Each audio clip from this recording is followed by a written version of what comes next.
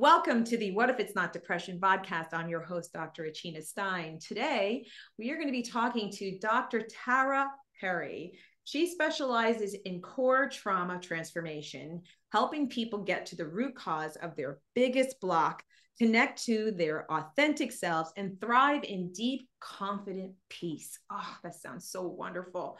For 25 years, Dr. Perry has successfully treated celebrities, Olympians, first responders, world record holders, doctors, scientists, teachers, parents, and children. And she's been featured on Lifetime television, the Los Angeles Times, Fox Sport West, Cosmed magazine, and more. For 10 years, Dr. Perry taught at the #1 acupuncture college in California.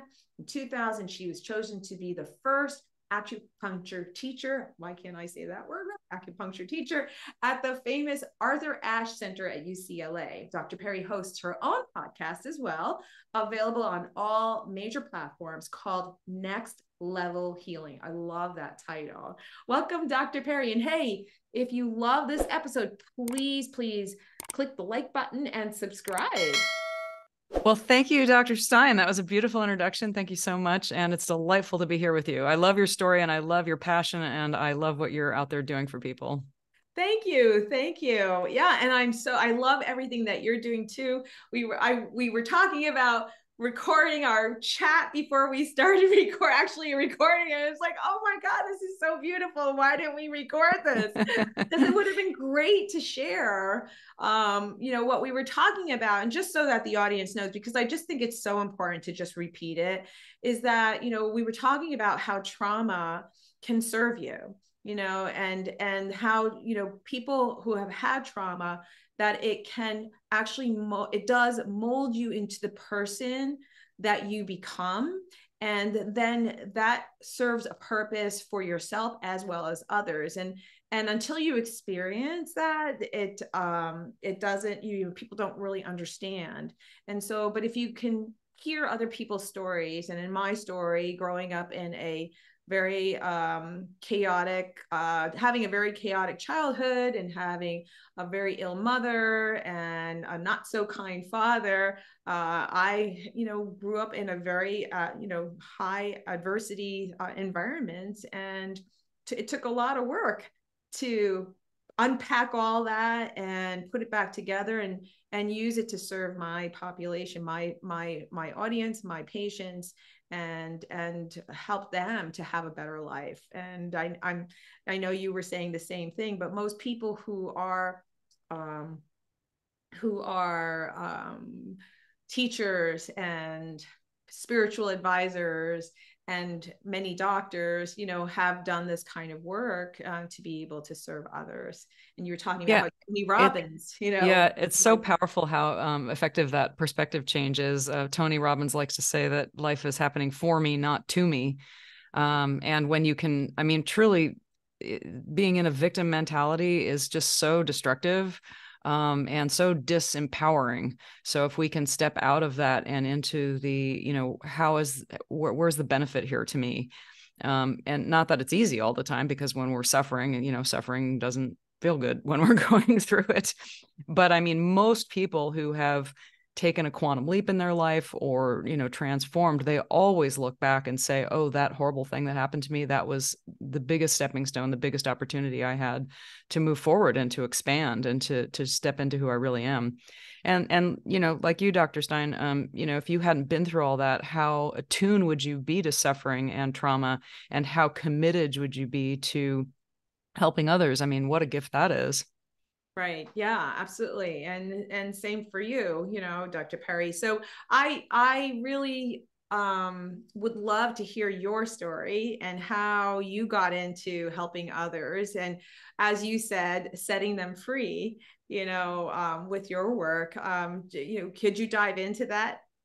Absolutely. So yeah, when I graduated from college, I went into the entertainment business because I lived in Hollywood in Los Angeles. And, that was the business everybody wanted to be in. It was glamorous. There was lots of money. It was attractive, and so the last 2 years I spent at of CAA, which is the most was the biggest talent agency in town. Well, it was the most powerful in town, and they're still very, very, very, very powerful. And we literally had lawyers and MBAs in the mailroom working for minimum wage because everybody wanted to be there. I mean, the competition was fierce. And after 2 years, I didn't feel like my soul felt so hungry. I felt like I was suffocating. I mean, I just didn't, I thought, I always say decisions are easy when there's no alternative. So I called up my homeopath one day and I said, what would I do if I want to do what you do? And when he told me, because I was just so impressed at how, people would come in sick, they'd be in some state of disrepair, or, their life would be falling apart. And then in a short amount of time, they'd be having much more freedom, much more happiness. That was appealing to me. So when he told me, it's really like God parted the clouds and said, this is what you're going to go do. And I mean, it was insane because here I was leaving, the number one talent agency in town, the two top guys there wanted me to work for them. And I couldn't do it. Again, I say decisions are easy when there's no alternative. But it was one of those crazy things where, you hear these stories, like somebody's just been given the keys to the corner office at the biggest, busiest, business in New York City. And as they're walking in, they're like, I can't do it. If I go in there, I'm going to die. And they go off and do something that, is appealing to their heart. And it's kind of funny because after I went into acupuncture and nutritional medicine, I ended up having a lot of patients that were in the business still. And most of them said, you're so lucky you got out. Not that there aren't some categories there that, people live authentically and, creatively. But it in general, it's a pretty backstabbing world. And it felt good to go into something that was freeing other people. Cause there's a saying, if you want to, warm your heart, you go and warm the heart of others.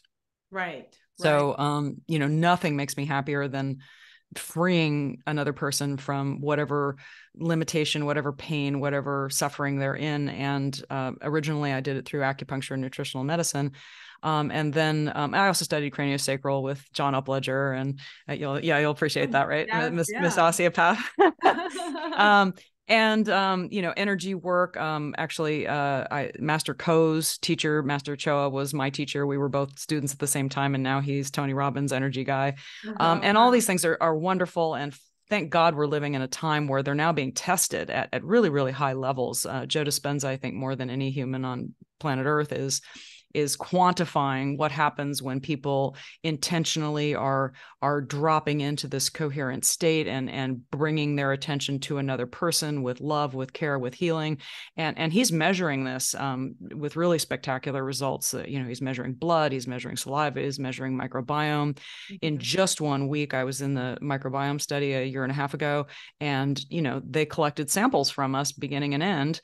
And unlike any other scientific studies, people are like lining up to do this. There's like 800 people that are like, yeah, I'll do it, even though it's inconvenient and, you got to poop into a little tube and then poop in a little tube again. And, most people are like, oh, I don't want to do that. But everybody's so enthusiastic about the results that people are getting with stuff that they're very, very, and the scientists are like, this is the coolest thing we've ever participated in ever, because we've never seen results that were so consistent. Usually there's a bunch of outliers and you're looking for a general trend in science, but the science is so, Joe is looking at the audience all the time going, I can't believe, this is the truth.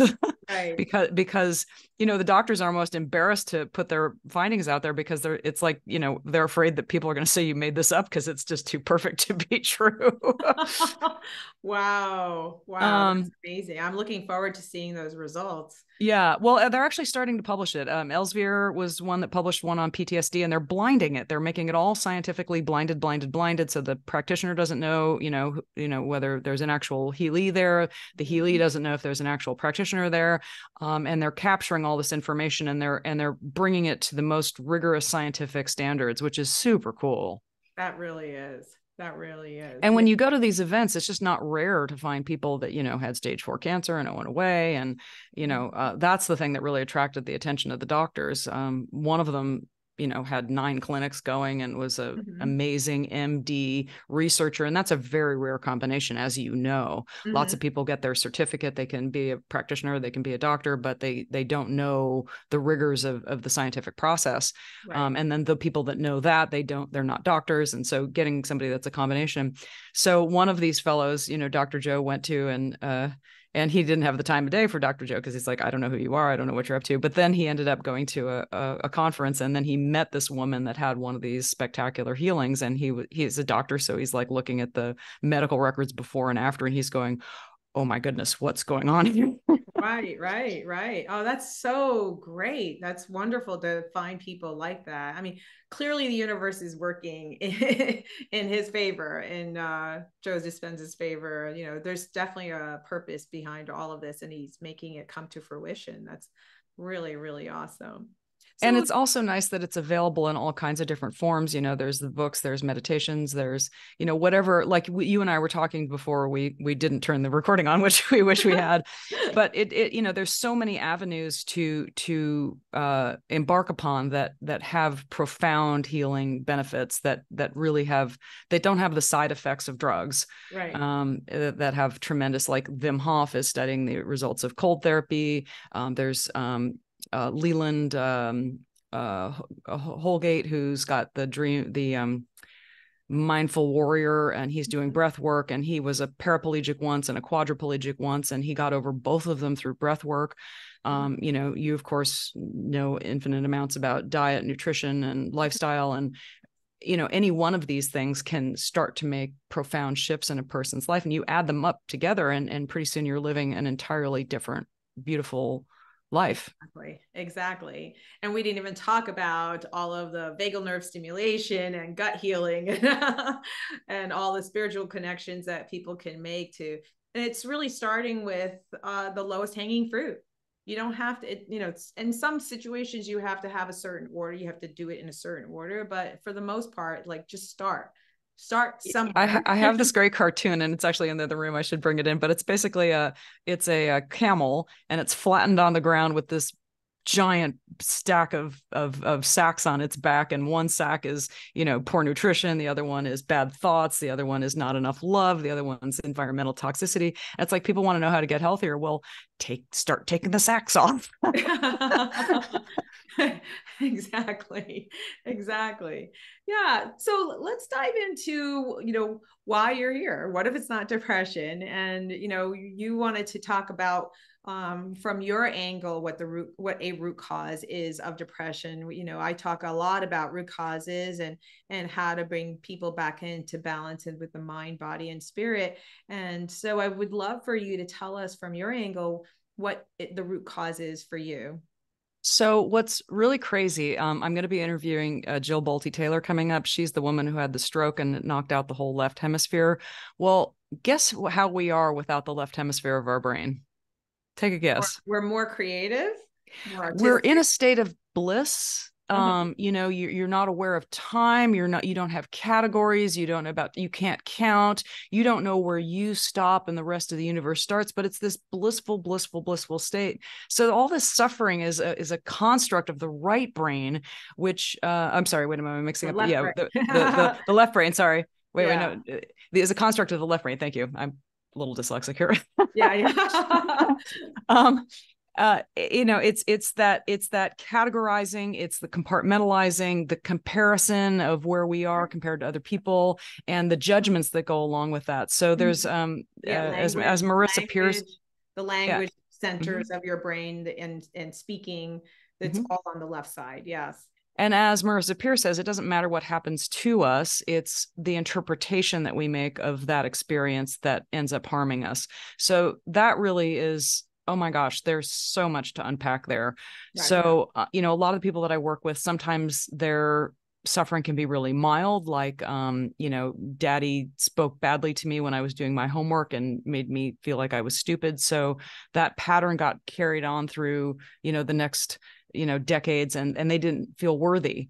Mm-hmm. And this particular person, is an oral surgeon, and just didn't feel comfortable asking for what she was worth. Mm-hmm. And she would go home exhausted and just always feeling like not enough. And literally it took one session to just rewire that, so that she realized, wow, I'm a really super accomplished person. I mean, in her case, her sister is like even more accomplished. So Mm-hmm. again, we're getting into that comparison thing where you don't Right. look at just what you've accomplished and feel great about it, Right. because it's appropriate for who you are. And so now she can, feel great about herself, ask her what she's worth. And I said, and she says, I go home with more energy. I'm a better wife. I'm a better mother. Those are outcomes that when you resolve that trauma, that I hear all the time is like, wow, I just worked with a lawyer the other day, and she would normally go to the kids, her child's ball games, and be looking at her watch and worried about what she had to do at the office and the next thing to do, and just caught up on the hamster wheel. But now, because she was just able to rewire those simple wordings, those simple stories that she had going on in her brain, she can be calm, she can be present, and she can look at her life and realize, wow, I've accomplished a tremendous amount. And whoever we are, whatever we've accomplished, I mean, it's a lot usually if we look around. And I mean, getting through school, getting yourself out of bed, raising children, showing up for your neighbor, whatever. But if we live in the state of not enough, lack, and constantly looking, there's a fabulous book called The Gap and the Gain. Mm-hmm. And basically, if we spend our lives looking at the horizon and we're constantly, do you ever get to the horizon? No. Yeah. And if you've got a whip over yourself, beating yourself because you're Right. not at the horizon, what do you spend your whole life doing? Right. Whipping yourself into the ground. Exactly. Um, so the gap and the gain is looking at the horizon and using that as your North Star, like you, Dr. Stein, you've accomplished a tremendous amount. And if all you did was go, oh yeah, but I've accomplished this, but I haven't accomplished that. I've accomplished this, but I haven't accomplished that, which, I spent a lot of my life doing that. So the gap and the gain teaches you to look back in time, look back 3 months, look back a year, and go, oh, look what I have done. Right. And Right. then once you get And all to those, appreciate it. yeah, Appreciate that. That's really yeah, important. Yes. do a Snoopy dance.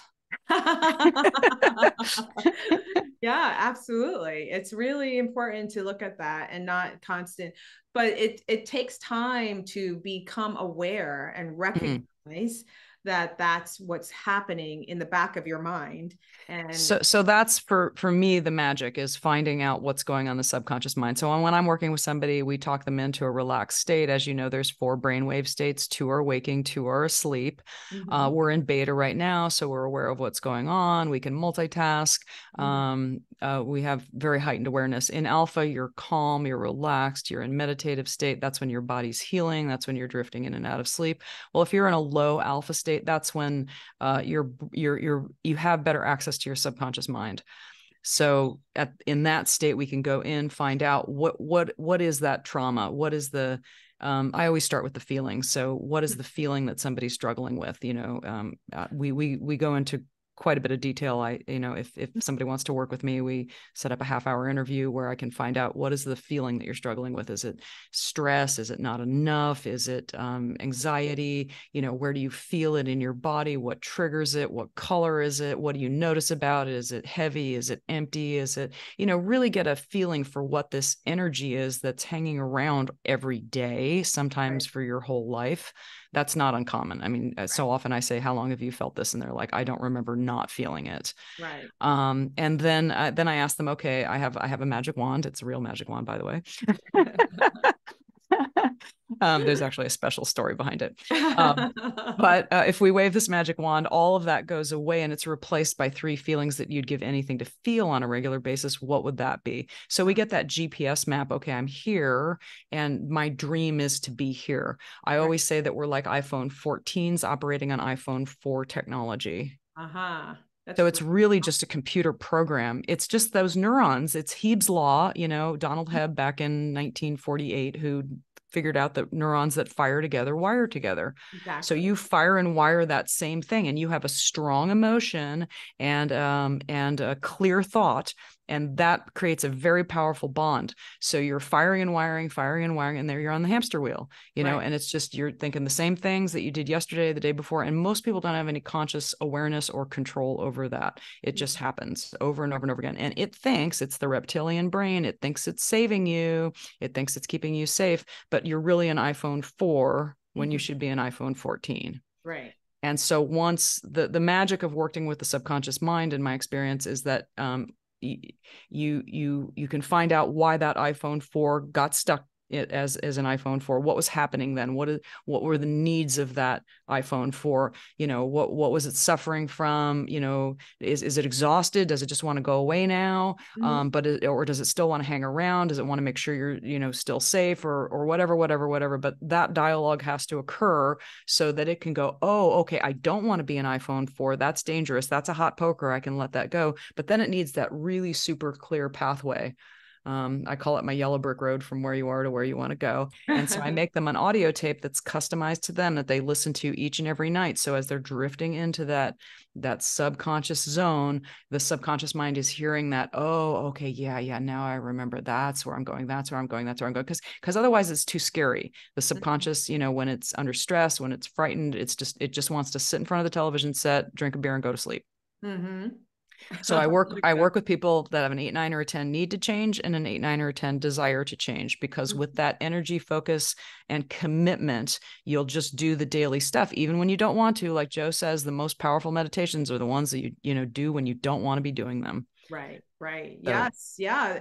And I think it's important to really get under the hood about that. Like, what's going on that's making you feel vulnerable and unsafe about this meditation? What is it that you're trying to avoid? Because that's where the money is. mm-hmm, That's where the money is. So it's actually better to lean in than mm-hmm, to run away or suppress. mm-hmm, Say that over and over and over again. mm-hmm, That's because it's so true. Like under. my meditation teacher would say, when you feel all those knots inside. Actually, I had a client the other day. He was doing great, and then he just had some old stuff, and this often happens. Old stuff will come up, and he's like, God, I'm having these dreams, and I'm feeling like I'm doing battle with this energy. What do I do? I fight it as hard as I can. And I said, well, just take a breath, and instead of fighting it and doing battle with it, just sit and go as deep as you can into that pain and suffering, and Mhm. then just see what happens. And he texted me 3 days later and said, oh my God, that's amazing, it's gone. Yes. Yes. Yeah. Just sit with it. Just sit with it and breathe through it and let it flow through you and pass through you, because that's what it's really trying to do. It's just that you have to let it pass.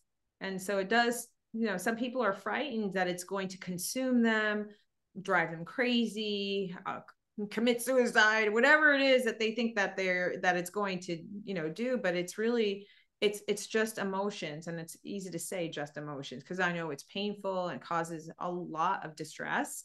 But if they can feel safe in doing that, and sometimes it is having someone like you or a therapist who understands this process, or a practitioner that can work through these emotions with you, whatever modality, I think it does pass, and it's really Yeah, important. I actually worked with somebody the other day, and she had some really, really scary, potentially self-destructive dreams, and it frightened her deeply, Mm-hmm. deeply, deeply. And so I said, hey, you want to get to the bottom of it? And she agreed. And so we did a session, and she was able to connect to a loving person in her life, because she obviously was suffering. Well, not obviously, but she was suffering from a lot of pain from not getting the love when she was a young person growing up. And so she created all this self-judgment, which is all just a story. And it's just a story. And the great thing about creating a story is that you just can create a new one. Exactly. Absolutely. But anyway, she connected with the love of her grandmother, and actually she had a crazy psychic experience happen later that night, which was beautiful, beautiful, beautiful. Um, uh, I don't really feel at liberty to share it right now until Sure, I get sure. permission from her. But it was crazy psychic experience. Sometimes I don't know if you've ever had this happen, but just you get this signal from the universe that is just like, no, that it just can't. It's beyond chance. Mm-hmm. Um, and you hear this in Joe Dispenza things all the time too, where, you know, the more you're in synchronicity, or the more you're in flow, the more these synchronistic things that seem impossible can show up. Right. But Right. we have to get out of the way. Exactly. Exactly. Yeah. And so, you know, what I usually talk about is how old are you when you're remembering these experiences? So a lot of times these experiences happen in very early childhood, 2 to 7 years old. And, you know, those ages are, things can happen, and they're a lot scarier for a child, like the boogeyman under the bed. I talk about that with some of my patients, like the boogeyman. I remember the boogeyman under the bed, and I would jump as far off the bed as I could so the boogeyman wouldn't get me and pull me under, and I'm gone forever. And the thing is, as an adult, we know that that's not real. But if we have that sensation of an emotion, we assume because it's still there, still the boogeyman, but you don't necessarily connect it. But as an adult, we then create stories to explain that emotion. And it's really just the boogeyman. You're just trying to explain it in a, why is this so horrible feeling? Because that's your 2-year-old part, or your 3-year-old part, or 4-year-old part that is still experiencing that. And that's why when you just described how it was just missing her mother's love, the pain of not having her mother's love, or not being, you know, crying in the middle of the night in your crib and nobody coming to comfort you. You know, that could be very traumatic for some children. Absolutely. I get people who go back to the womb and, you know, might not have been wanted as children. And that can be very traumatic. Or being a toddler. I've had women that have been through, you know, years and years of intensive, really top level therapy. And we're able to get deeper faster just doing a session where they can get into their subconscious mind and be able to connect to that. In her case, it was medical trauma. Just, you know, the doctors weren't able to help her. The parents weren't able to help her. She was in physical pain. And so she got this learned helplessness. And she's a dance therapist and amazing. She's on my YouTube channel and my Instagram. Actually, a lot of the people that I've worked with are, because that's kind of what I got motivated a couple of years ago. I've just got to start recording some of this stuff because people are getting over, you know, PTSD that they've, you know, was ruining their lives. I had one gal that was attacked by a Rottweiler and went through 6 jaw surgeries, and her husband contacted me because she had developed a choking disorder that every time she ate, she would maybe have to go to the emergency room. She had 3 young children. You know, this was ruining their lives. And, you know, in the first session, she was able to realize, wow, this is profound and it's shifting me. And by 3 sessions, she was just done with it. Right. Yeah. So yeah, it does come back on a somatic level. And sometimes people spend thousands and thousands of dollars to find some medical cause.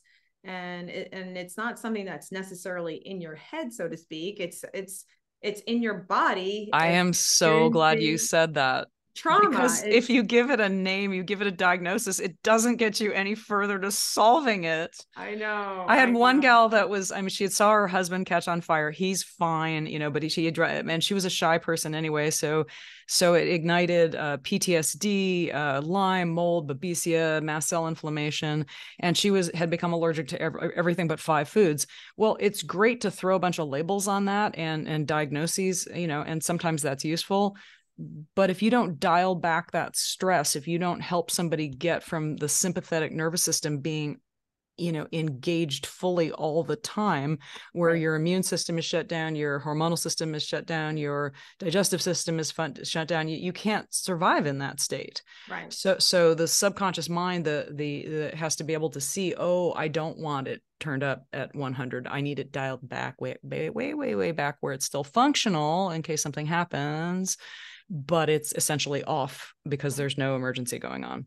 And the subconscious mind isn't going to make that journey because it thinks what's familiar is safe until it can see, oh, that pathway is going to actually take me to someplace safe.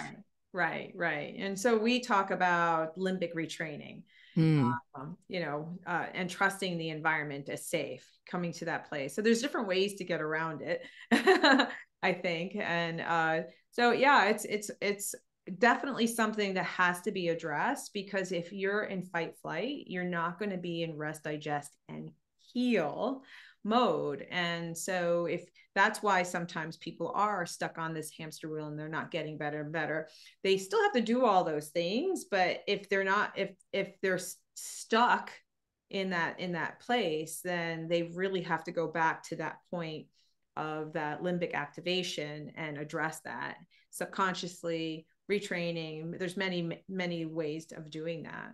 So talk a little bit more about what else you do. You talked about from your standpoint, the connections between trauma, and how obviously this could be a way where someone can feel helpless and hopeless and become depressed, because they feel like there's no way out, and then become really anxious as well, because like, oh my gosh, what am I going to do? Is this going to be the rest of my life?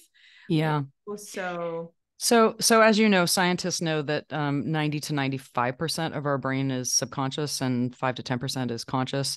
So I usually say that it's pretty hard to solve a problem with 5 to 10% of your brain. yes. So, and I tell people all the time, people are like, well, how do I prepare for coming? No, don't do anything. I need you to show up and do nothing. You need to come in and just like, you're driving into a car wash. You don't drive through the car wash. You just put your car in neutral and allow the device to take you through. I love that. And they're like, well, I'm afraid I won't do it right. You can't screw it up. It's like you're sitting in a movie theater. All you have to do is tell me, what do you see? What do you hear? What do you feel? There literally are no wrong answers. Right. And yeah, that's and that even that response, I'm afraid I won't do it right. That is a clue right there about what's going on. Right. Yeah. Your So response. the magic to me is just being able to go into the subconscious mind, which is pretty challenging to do by yourself, because you can't, it's like when we're dreaming, we're not aware we're dreaming. Right. So when you're in that sort of delicious, relaxed zone, then you have better access to this giant reservoir, which is your subconscious mind. So stuff can bubble up that like you don't have access to in the conscious mind. Mm-hmm. So, that's ultimately why meditation works really, really well, but it can take a long time. A lot of advanced meditators love what I do because they already know how powerful their subconscious mind is. They already know how powerful meditation is, but they just need that extra help to uncover whatever that block is for them. For example, I recently worked with a gallerist in Switzerland. I met her at a Joe Dispenza thing. She says, I felt okay asking for money when I was an attorney, but as a gallerist, I just, I don't feel okay. I feel wrong. I feel dirty selling art for money. Mm-hmm. So anyway, we took her back to the root, the cause, and the reason. It was something she completely didn't expect. And, we're able to fire it and wire it with new neural pathways. And now she, gets $30,000 and $40,000 a painting and is having a ball. Yeah. Oh, that's awesome. That's awesome. Mm-hmm. Yeah. So tell me, how are you different from other hypnotherapists? That's a great question. In my experience, because I worked with two of the top hypnotherapists in Los Angeles when I was living there, it was not anywhere near this experience. Because if you're talking somebody down, but you're still in the realm of the conscious mind, then you're not getting that 90 to 95% of the subconscious mind. That's a very feeling state. It's a very illogical state in some ways, which is why that 5 to 10% of your brain has such a hard time resolving it. I mean, and I tell people this all the time, look, you haven't solved it with your conscious mind. So just let go of expectation. And even as Joe Dispenza says, when it comes from the quantum field, when it comes from that magical place of the subconscious mind, it often comes in a way you don't expect it. So mm-hmm. to sit there and try to force it, that gets in the way. Suffering is in that mental hamster wheel, and getting off of that is the key. Right. So I'm a bit of a hybrid because I've done, a ton of the Joe Dispenza work. I've done a lot of hundreds of hours of Tony Robbins stuff. There's a reason he gets $1 million for 8 hours of his time. Mm-hmm. He's really figured out some brilliant ways to leverage emotion and understands the mind so well. And then Marissa Peer, I trained personally with her. And truth is truth, and different people are pulling levels of understanding and creating learning environments for that. Right. And then, of course, I've got 23 years of acupuncture and nutritional medicine, and I studied pranic healing, which is the Master Co tradition, for 3 years, and craniosacral work, and I'm kind of a weird hybrid. So because my toolbox is rather large when somebody comes to me, I'm kind of able to, and then I'm fairly intuitive too, so I can kind of just see, okay, oh, this is what and so I'm looking for the way in. Right. It's funny because I just started voice lessons. I'm not aspiring to be a singer, but people are listening to my recordings all day for, years, and I want that experience to be pleasing for them. So I started taking voice lessons with a woman who's a Broadway star. She did Idina Menzel's role on Broadway. So when she was working with me, and again, the similarities are so interesting, because when I'm trying to figure out how to use my voice, I don't know the pathway. I have to surrender to this person who knows the way. And she's doing this dance with me. She's seeing where I am, how I'm reacting, and guiding me. And that's very similar. I was just so struck as I was doing this process, the similarities. And, you don't rush ahead using your conscious mind. You deal with what you're dealing with right there. It took me 3 months to basically sing 2 words properly. But after that, then I had my training wheels on and I was up and running. So, it's looking for that way in. Like, how do I bypass the conscious mind, because the conscious mind hasn't had the answer, it hasn't produced the answer? How do I get around that and connect to that deep subconscious need that's there? Right. What is it want? What is it suffering from? And sometimes it's known to the person, and sometimes it's completely different. Sometimes people go into a past life. Right. Right. And that's okay. And is it real? I don't know. I don't care, because it's real to that person. Right. Yes, that's exactly right. It's real to that person, wherever that started. It could be a story, something that they were told, and it just stuck for some reason. And that's what's been driving the bus the whole time. Mm-hmm. Yeah. Yeah. That's awesome.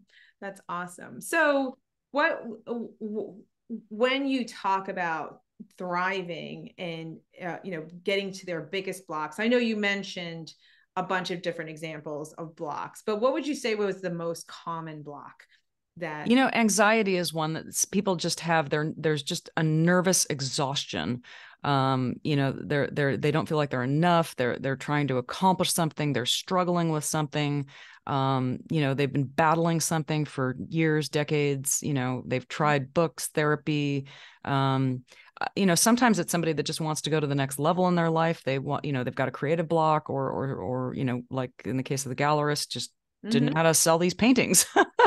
Right. So it really doesn't matter what the block is. I just need them to describe the experience of the block. They don't need to know why it's there. They don't need to know what it's up to. Just, what does it feel like? What's the uncomfortable experience that you're having every day? And typically it's costing them energy.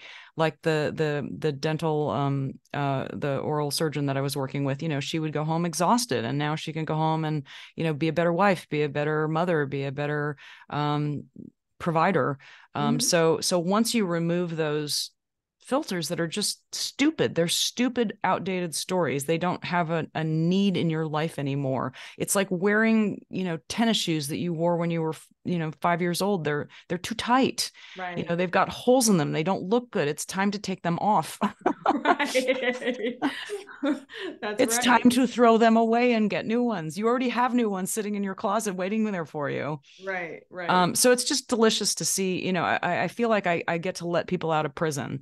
I The mean, prison of their okay, mind and their yes, subconscious. it Yeah. totally is. And sometimes, you know what? I don't get choked up that often in sessions. You have to not, because you do find yourself around a lot of pain and suffering. I mean, children that are beaten bloody into unconsciousness. That's if I took that on, I wouldn't be functional. But one did choke me up. I had an 80-year-old, and good Lord, this man had never been able to love himself ever in his entire life. And the pain and the suffering that was coming from that at all levels of his life, the toll that it takes on your physical vitality, your relationships, your work.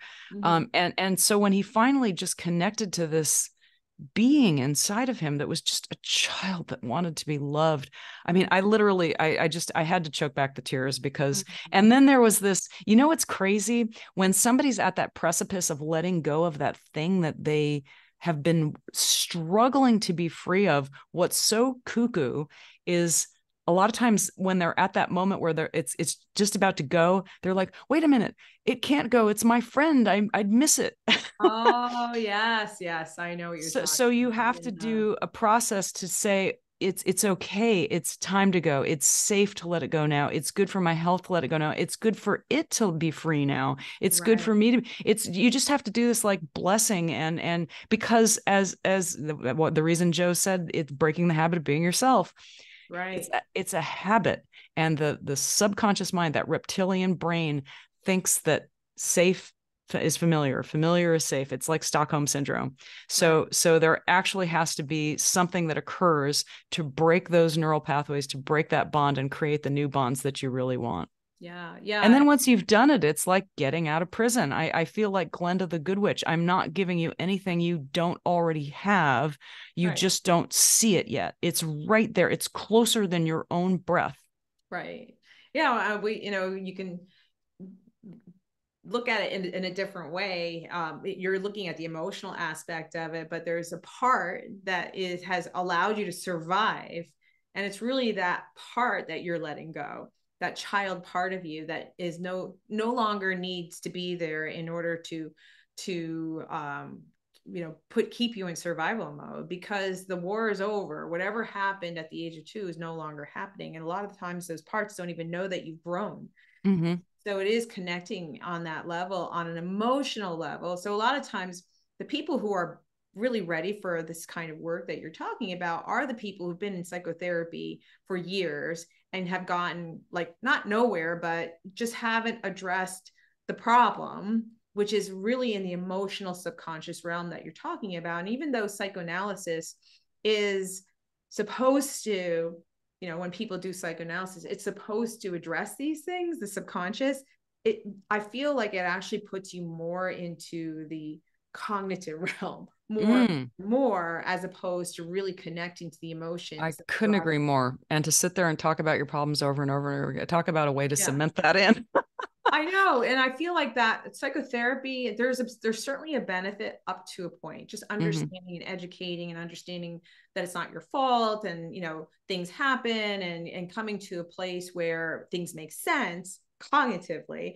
But if you're still carrying around these feelings, then that's where the cognitive talk part needs to stop, and you go into. So I've had patients where I do similar work as you do, but really looking at the emotional realm and dropping into that, which does require a breathwork component and meditative component. And so yeah, I'm realizing that we kind of do the same kind of work on some level, coming at it from different angles, and some people would probably do so much better with your method. And it's finding the person that will get to it faster or easier, and that they feel safe and connected to, I think is really important. It's really important to trust the process in order to get to those goals. So that's awesome. And using your intuition and zoning into the emotion,